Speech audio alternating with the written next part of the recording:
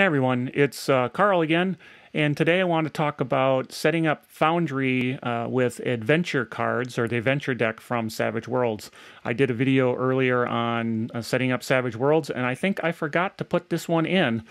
So let's do that, knowing that, of course, Foundry isn't the greatest with cards right now, but we can make it work and use rolling tables and journal entries to make our card deck for our adventure cards. It's a savage world, strange as a weird war.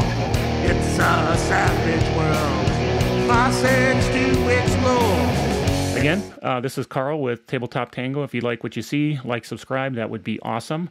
But let's go ahead and get right into it. So we want to take the adventure cards, an adventure deck, and get it into Foundry so we can use it in our Savage Worlds game. Easy to do. I do it so that it's much more efficient. So let's figure out how to do that. So first thing we want to do is to get the assets. So we want to get the physical images of the card deck. And you can do that by going to Pinnacle and downloading their Savage Worlds Virtual Tabletop Action, Adventure, and Power cards. So you download that zip, you'd buy it, download it, you'd extract it. And when you're all done extracting it, you get to a point where you have this folder. You'll have a folder in your download. Let's get to the right page here. So you'll get, in your download, you'll have these power status adventure cards. So you'll have all these folders, and the folder we care about is the adventure folder. And this has all your decks, your cards in it. And we're going to copy that folder into our world. So as you know, in Foundry, they keep the data in a worlds folder. So we can go and look at that. So if we go into our Foundry installation where it's installed, under data, there's a worlds folder, and under worlds is where you have all your unique games. In my case, my game's called Test SW for my Test Savage Worlds, where I was doing the setup and demonstration. And then what we're going to do is in that, where we have our data, packs, scenes, everything, we're going to copy and paste that adventure folder, that entire folder, just as you unzipped it. And so now we'll have that in, and we'll have all of those cards that we downloaded, those assets that we downloaded from PEG in all their glory. And now we can go ahead and try to get those into Foundry to be able to use them. So how are we going to do that?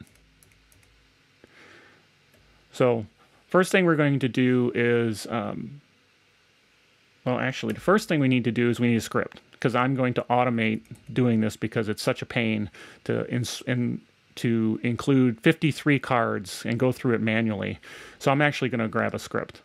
So if you go, and I'll have a link, but if you go to my GitHub, under Foundry Virtual Tabletop, I have a script called Import Adventure Deck. And then if we go and we look at the raw file, we can go ahead and you can copy this entire piece here. If we right click, we can do a copy, and then we can get into Foundry, and then we can go ahead and create this macro. So you'd create a macro.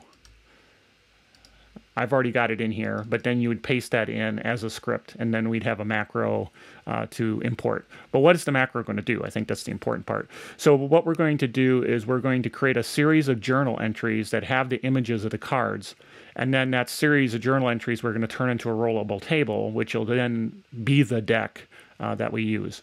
So for my script to work, it's simple. I mean, it's designed just to be able to do quick import. It's not anything fancy. So the first thing you need to do is make sure your path is right.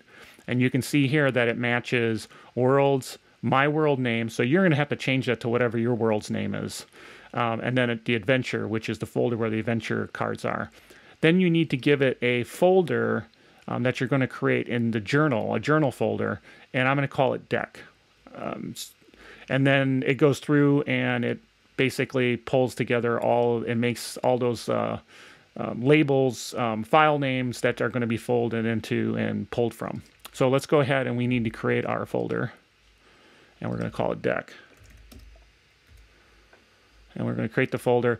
And so now we've got a folder, and that's where all the cards are going to go. And then just executing the macro will import all those cards.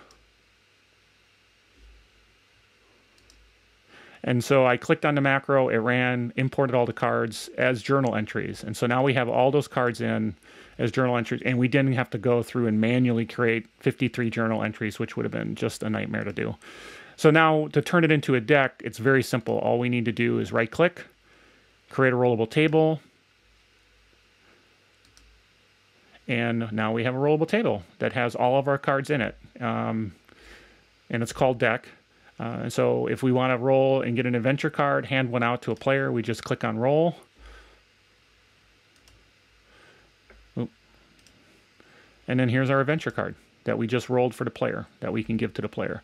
Now, you can't take journal entries and put them on and give them to the character like you can an item. So one thing that I do is I have landing pages where the characters can go. They have permissions to go there anytime. And so that might have pictures of their player character. And so when we roll the adventure card, I can just drag it out. You know, we can call it, you know, Chuck's card. And we can put that on the landing page.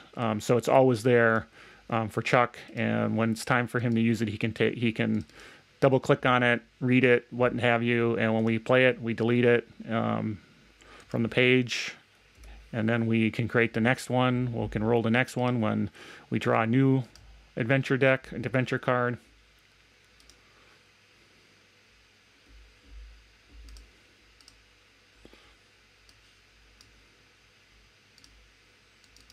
And it's as easy as that.